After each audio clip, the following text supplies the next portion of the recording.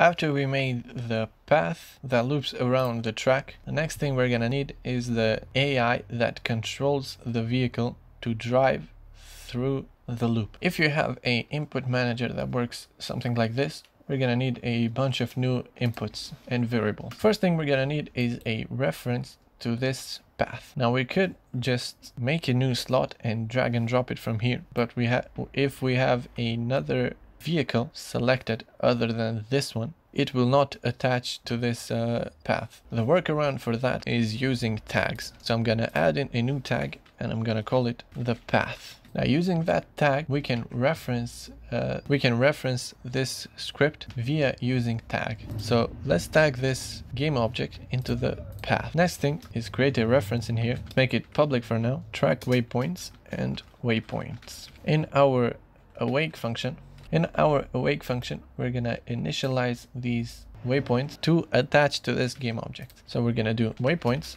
is equal to game object dot find with tag. We're gonna write in our tag as path dot get component waypoints. Now this should attach to our other script. Okay, yes, it attaches to our waypoint script. Now we're gonna need a new function to calculate the distance between the vehicle and the game object. So let's build a new function. Okay, so I'm calling it calculate distance of waypoints. To calculate the distance, first we're gonna need a list of nodes. So you might have guessed it, we're gonna get the nodes from our track waypoint. So we're gonna say public list of transforms nodes is equal to new list of transforms. Okay, so in your awake function, we're gonna need the nodes from our track waypoints. So importing that is as simple as saying nodes is equal to waypoints dot nodes. Save and let's see if it works. Okay. In our input manager, we have each and every node in the list. Okay, so once you get your nodes from the track waypoints script, we're gonna execute this other method. We want to calculate the distance between the driver and the nearest node. To do that, first, you're gonna need the position of the current game object. So say vector3 position is equal to game object dot transform dot position. Okay, this gets the current position of our vehicle. Next thing, we want a float distance, which is equal to mathf dot infinity. Next, we're gonna need a for loop that goes through the node count. So basically it loops through all the nodes that are in the list. Inside the for loop, we want to do some checks. So we want to calculate vector3 difference, which is equal to current node, so node in the index of I, dot transform dot position minus the position. Next, we want the current distance, so float cur distance difference dot magnitude. And then we want to do the check if the current distance is less than distance. If that is true, we want to declare a current waypoint. So up here, just declare a public transform current waypoint. Now we want to set the current waypoint to the one that is found in this loop. So current waypoint is equal to the node I plus the distance offset, and then distance is equal to current distance. One more thing I want to do is add in a Gizmos. So on draw Gizmos, draw Gizmos dot draw a wire sphere, current waypoint and the size of 3. And one more thing I want to change is that I want to change this on draw Gizmos to on draw Gizmo selected. So this appears only when we select it. Hit play, and now we have a sphere.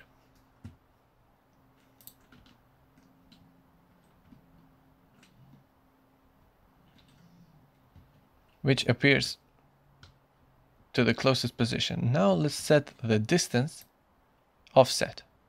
Okay. So now it always is in front of us.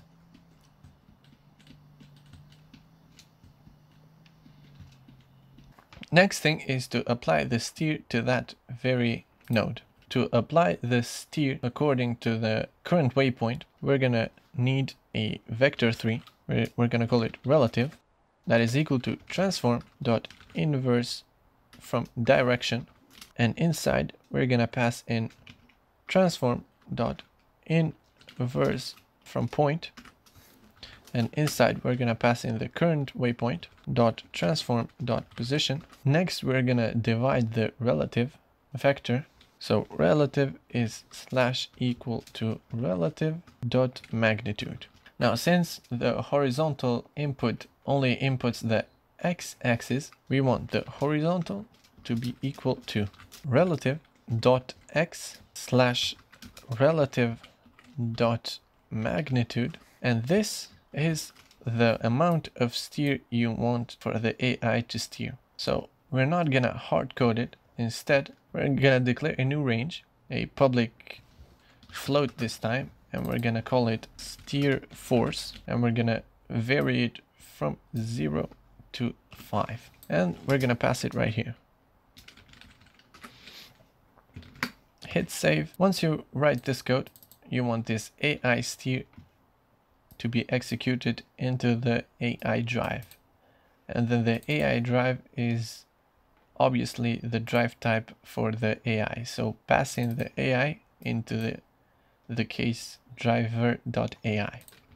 Hit save and go to your Unity. Don't forget in your AI drive to set the vertical to 0.3 or whatever you want the acceleration to be.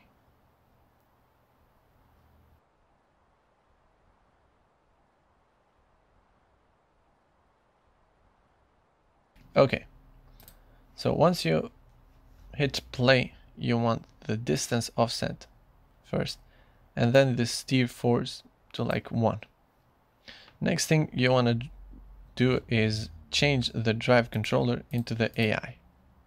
So right now, I'm not pressing any button. The AI is driving itself and it's steering. Now we can set the distance of this waypoint, obviously, to however far we want it. So I found like 5 works perfectly for me. And then we want to vary the steer force to something that we like. So it shouldn't be too aggressive,